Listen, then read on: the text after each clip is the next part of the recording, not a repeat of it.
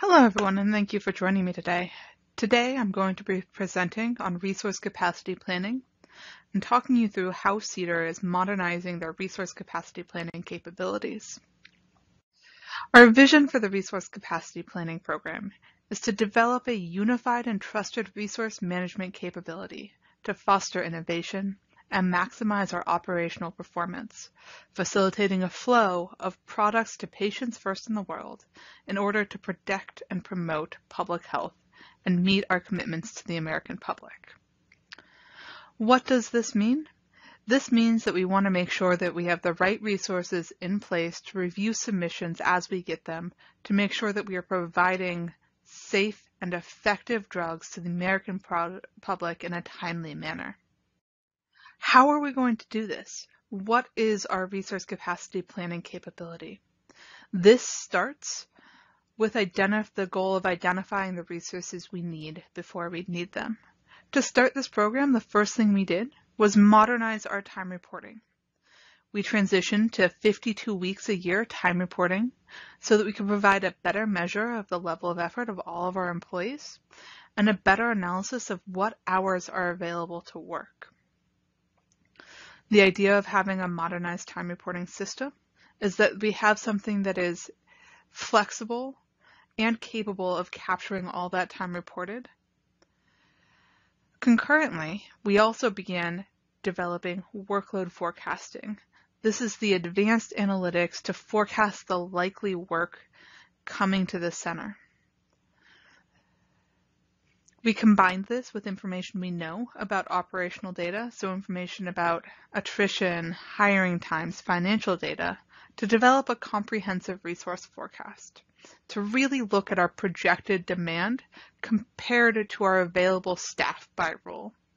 So looking forward in this chart from FY18 Q1, where we might need to be in FY20 Q4 in terms of staff on board and how we can meet that need. When we begin to apply these resource forecasts to how we can meet that need, there are a couple of areas that we look at. The first area is capacity balancing, looking at what's currently happening from what we understand in our internal time reporting processes to be able to identify areas that we can prioritize our existing resources to support offices that have a higher demand. As we begin to understand those areas that have a higher demand, we also are forecasting the work in those areas, and we can take that forecasted information and begin to make sure that we have the funding we need to support that work. So that would be a revenue adjustment by the ability to adjust our fees, or by asking for more budgetary authority from Congress. Once we know that we have those funds available, we can then start to formulate hiring plans to bring those resources on board to the center. And as we bring those resources on board, we can then turn to financial forecasting and understanding how we are spending our money across our payroll to make sure that we have and are forecasting where those dollars are going. For the FDA, we've developed a very specific methodology. First, we're looking at our forecasted workload, so our work across the different review submission categories. So NDAs, INDs, supplements, meetings, understanding the work for direct review activities that's coming to the center, and then understanding the amount of time those different types of work take. So looking at historical time reporting data, historical submission volume data, and beginning to develop the time a submission takes based off of our time reporting so that we have a level of effort. For our direct review effort, we can use these direct level of efforts, the amount of time a task take. For some of our non-direct review activities, we're looking at trend analysis or information about the activity that might help us forecast the amount of time it will take. To do that, we then combine those two areas and we generate the resource forecast. These are algorithms that we apply to estimate the submission volumes so that we can generate a demand across all of the offices in the center and across the FDA. As we continue to refine our resource capacity planning capabilities, there are some things that we want to highlight that as key achievements. I think the first thing I'll highlight is across the board, we have continued to increase our automation and quality control to make sure that we have the best quality data included in our forecasts, in our time reporting, to make sure that we have as much automation to increase the amount of time we have for innovation and improvements across the board. In workload forecasting, we're on our second generation of workload models, and we were able to, from our first generation, identify and implement improvements to both the PDUFA and BSUFA workload models. We also use GDUFA for internal resource planning processes, and so we've continued to refine the predictive models for GDUFA.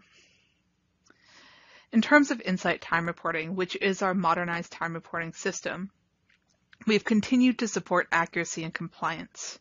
So we've made sure that we've provided trainings and communications to supervisors, to all staff, to make sure that they have the confidence to properly report time and have the confidence on how to confirm that time has been properly reported. And of course, we've also spent a lot of time making sure that we understand our resource utilization. So we've developed a set of operational dashboards to make sure that it is clear to us and to our users how resources are getting utilized and the effort to different organizational priorities. A key area I'll highlight here is because we have a flexible time reporting system, we were able to introduce coronavirus activity codes to make sure that we could review and collect that time spent on activities towards COVID-19 so that we could take that time and report it to our stakeholders so that they could see our efforts across all of the activities. This has been key in providing data in weekly reports to OMB. And so having that flexibility in our time reporting system has been critical in allowing us to capture and share this information, and also to ensure our staff that their work is getting recognized on the pandemic and in these trying times. In terms of resource forecasting, we've continued to refine the resource forecasting algorithms based off of our growing time reporting data set. We started these algorithms with 1 year of time reporting data. And in our most recent refresh, we had 2.5 years of time reporting data. So our data set is really growing and increasing, allowing us to have a better understanding of the algorithms and really what the capabilities are. We've also started to use these resource forecasts to make sure that we're supporting resource requests and resource needs and operations across the center so that they have the information they need when making requests to understand and to ensure that those requests will meet the future needs of the different super offices. When we talk about implementing and operationalizing resource capacity planning, where it all has to start is data ingestion. We have to start with bringing our regulatory submissions, our time reporting, all of that information, whether it be through PDFs, APIs, Excel spreadsheets, into the system so that we can start to clean the data, standardize the data, quality control, check the data, and really prep the data to be brought into our algorithms. Once we have all of this data, we then make sure that our current algorithms match the data we have and make sure that all of our data prep and cleaning really matches our algorithm. We then use those algorithms to resource forecast, and then we combine those resource forecasts with our advanced analytical modeling where we're predicting our regulatory submissions.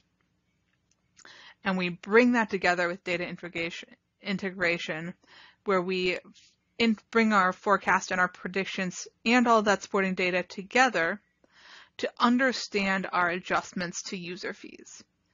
And then, of course, a key goal of all of this is that as we understand our adjustments to user fees, we have the ability to visualize and report those data. A key portion of success of our resource capacity planning project process is ensuring that we have pipeline automation for the algorithm engine. What that means is that we're streamlining the resource forecast, workload forecast, and capacity planning adjustments to make sure that we're providing transparency of those models to the end user. The first part I'm going to cover here is actually the QC model, which is implemented through each phase of the algorithm engine to ensure that we've streamlined the QC process with automated logics and taxonomy files so that we can consistently track throughout each phase outputs and inputs. It all begins at the extract, transform, and load module, where we're providing the standardized data extraction, cleaning, and mapping process to create common data sets that can be used by our workload forecasting and resource forecasting modules downstream. The forecast module integrates the workload forecast volume and the resource forecast to provide that automated FTE or full-time equivalent forecast. The CPA module then takes that FTE forecast and it instead looks at a user fee capacity planning adjustment specific resource forecast results and workload forecasting volume, and it takes that and translates it into an output for a managerial decision. When we're talking about the managerial decision, what we're talking about is the second step in our process for the capacity planning adjustment. The adjustment methodology we're going to talk about was reviewed by an independent third party prior to its implementation, and it's the same process that's currently in progress for the FY22 CPA. We start by forecasting our resource needs for direct review efforts. This is generating algorithm-based resource forecasts for those direct review offices by user fee allocation, looking at user fee specific work and time needs to determine user fee specific resource demands. Once we've developed those user fee specific resource demands, it's essential that we also assess the feasibility of acquiring those needed resources. So we adjust the forecast for a number of internal operational factors. First thing we want to check is this workload sustainable? Do we anticipate or forecast that this workload will maintain over more than 1 year? If we don't anticipate that this workload will maintain, we might not need to hire that level of resources because they won't have that same level of demand in future years. We also need to understand our hiring capability. Can we bring the forecasted number of people on board within the time frame that the CPA is looking at? Do we have the capability to hire this many people within a year? And what are our current existing vacancies? So are we forecasting for additional resources where we already have vacancies in that space? If so, we probably won't need to make that adjustment because we already know that that funded gap is there. And then, of course, there are additional financial considerations. Do we have office space, computers, technology to support these new hires as they come on board? Once we know what that adjustment is and how we can adjust our forecasted amount to what is feasible, we can then take that final feasible count of FTEs and convert those to a dollar amount and add that dollar amount to the inflation adjusted annual target revenue so that we are incorporating that resource demand in the setting of our user fees for future years. This is a major improvement upon our previous CPA methodology. Our previous CPA methodology was specific to PDUFA, and it utilized a lagging indicator of upcoming submission volumes through a 3-year retrospective average. So if I was preparing for FY20 CPA adjustment, I'd still be in FY19, so I wouldn't have a full year of data. So I'd be looking at FY18, FY17, and FY16, and using a 3-year average of those data points to forecast my resource need. And we didn't translate that volume into an expected resource demand. So we had a really retrospective lagging indicator that wasn't accounting for the demand of performing that work in future years. As we've adjusted to this new methodology, we're utilizing a forward-looking advanced analytical models to predict future workload. We have a team of data scientists, economists, industry experts, machine learning experts who are working together to understand both internal and external data and how it can help us forecast work coming to the center. It then incorporates time reporting and submission data to really calculate that future expected effort needed to perform the work. So we're really making sure that we have the people on board to do the work that is expected to come to the center. We are continually improving this process. It is a new process to the center, and as additional data and insights become available, both on the workload side and on the time reporting side, we are refining and improving our methodology. Looking forward, we are working to enable, embed, and utilize these resource capabilities in operations. We really want to take these models and algorithms and continue to enhance them. We want to then make sure that we have the framework and methodology to translate these outputs into operational processes at FDA. We want to make sure that these forecasts we're developing are getting used by CDER to help make better resourcing decisions or to improve the strength of the already existing resource decisions. We are then refining our processes and related roles and responsibilities to make sure that we can properly maintain and utilize these capabilities, training people and working with people across the center to really have the confidence in the outputs. And of course, a key aspect of all of this is improving the technical environment and design and deployment. We want to make sure that we are designing and deploying resource capacity planning capabilities in a scalable technical environment so that we can have the flexibility and efficiency as we continue to enhance the overall algorithm engine. That's what I have you today. I really appreciate your time. I hope that you learned something about what we're doing to improve our resource capacity planning capabilities. And I hope you have a wonderful rest of your time, and I look forward to any questions you might have.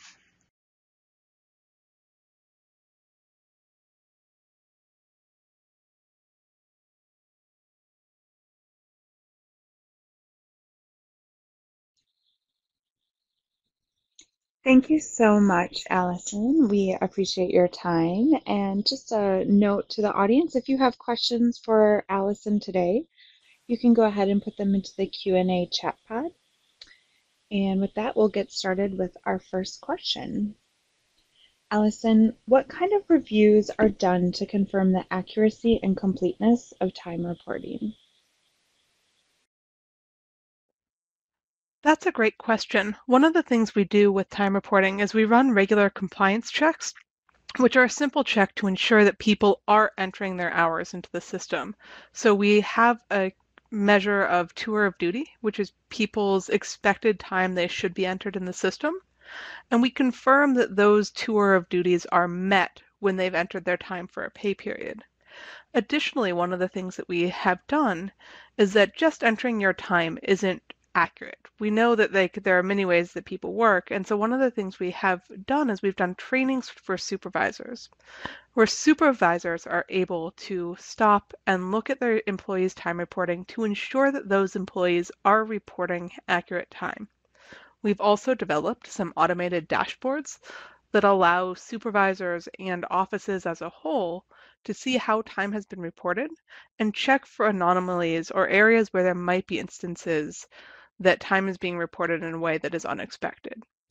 We've also tried to ensure that we have captures in the system for things that might be inconsistent that we can capture with an automated check. So we have every pay period, we run a dashboard that checks for time reported that is outside of the expected norm. So we compare it to the previous pay periods, we compare it to the previous year, and we stop to make sure that that time is matching the expected reported for that pay period and activity. It's a continual process to confirm accuracy and compliance, and I think that we'll continue to improve on it as time goes on. But the hope is that where we are right now is a good place to start. Thank you. Great. Thank you, Allison. We appreciate that. And our next question for you is, what is the benchmark used to say that the workload forecasting is successful?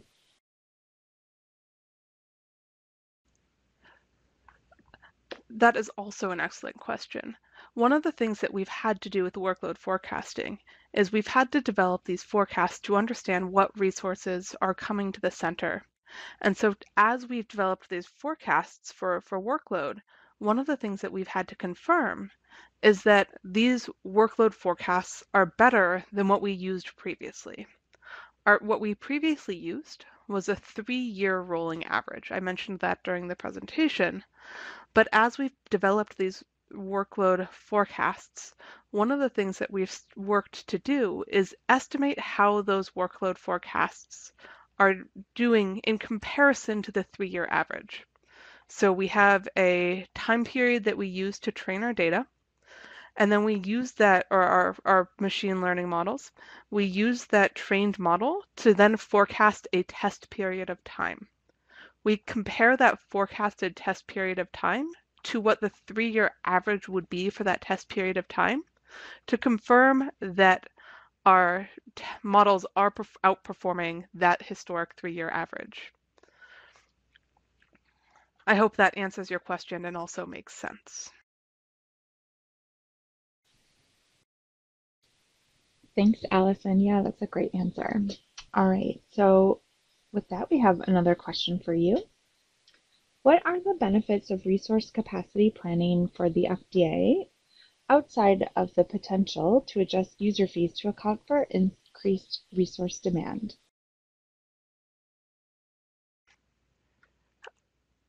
Thank you for the question. I think this question gets to the bigger picture of how these data can be used.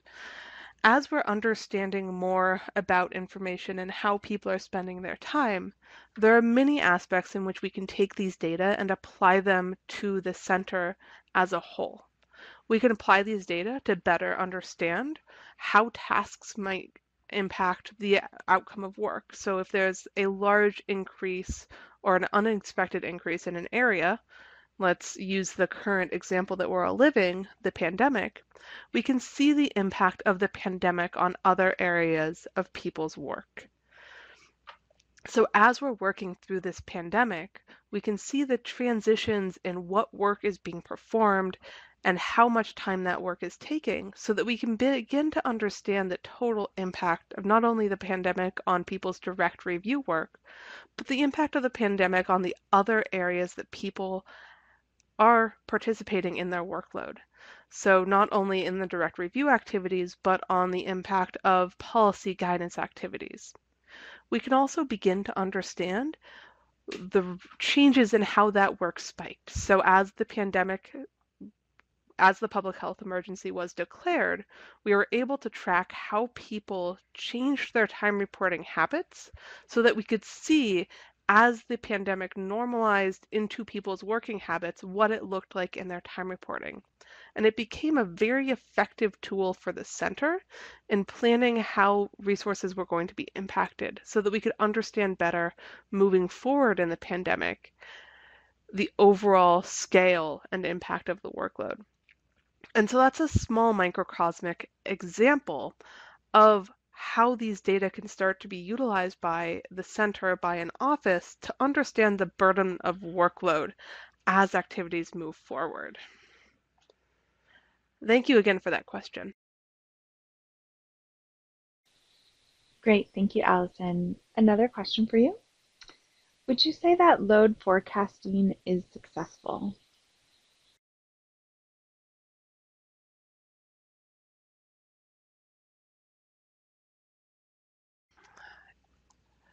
So I believe this is a question about whether workload forecasting is successful. In my experience, I do believe that workload forecasting has been successful. I believe that it has given us the ability to start predicting work coming to the center. It is a complex forecasting mechanism. I believe there's a lot of information available, but our experts are able to pull data across the board from internal data that the FDA has and maintains to external data about many different factors that might go into a workload forecast. And having that all combined really does build out, in my opinion, to a forecast that is in many ways much more successful than a 3-year average. Thank you. Great, thank you, Allison. And we have one last question for you. When was Insight time reporting released, and how is the modernized time reporting being accepted across the center? And as an additional question, do the other centers have something similar? That is an excellent question. So the modernized time reporting system Insight was released to the CDER in March of 2019, so halfway through the government fiscal year of FY19.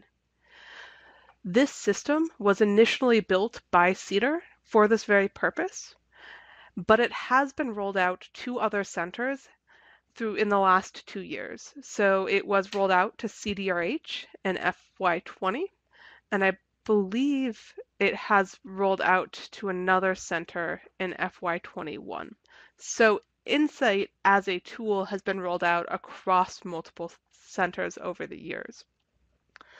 But there are other centers that have internal time reporting systems.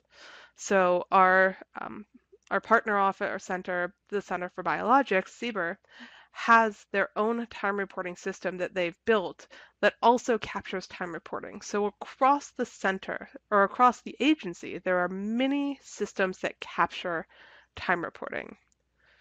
For CDER, as we rolled into Insight time reporting, one of the things that we wanted to make sure is that this transition to a full time reporting system was as successful as the use of our previous sample of time reporting data. So before Insight time reporting began, we used 8 weeks of time reporting a year, and we've now moved to a full time reporting system. The goal of this rollout was to bring people on board to a 95% compliance within the first 6 months of rollout, so by the end of the fiscal year. We actually met that goal for compliance within the first 2 months of the system rollout. So we far exceeded our goals, and we really have seen that compliance has persisted throughout the years, and we've seen that compliance improve throughout the years. And so I think with consistent messaging and consistent communications, we are seeing not only consistent use, but increased accuracy and compliance across the board. Thank you again for the question.